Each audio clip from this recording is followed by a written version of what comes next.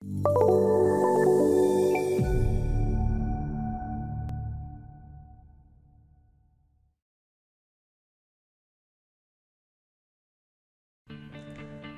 and welcome to the introduction of Unit 4 training relating to 3D conceptual modeling using the PLAXIS Designer software.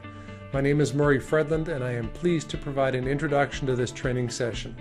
The training is organized into simple to advanced topic videos which can be viewed separately.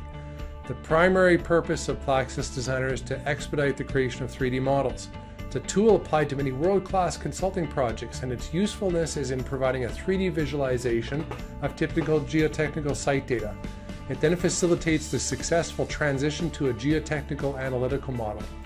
So the training starts with an application overview of the PLAXIS Designer software in terms of its purpose, its key features, and typical applications.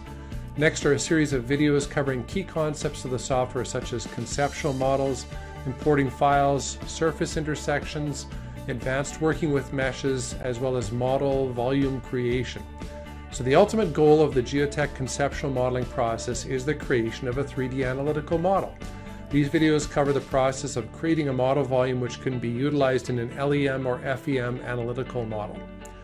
Advanced topics are also covered, such as material volume meshes, which shows how the layer cake approach of model building can be augmented with fully enclosed volume meshes.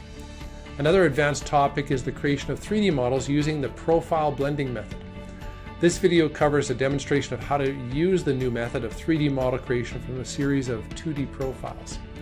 Tutorials are also provided at the end of the session relating to building a tailings dam and other conceptual models with the PLAXIS Designer software.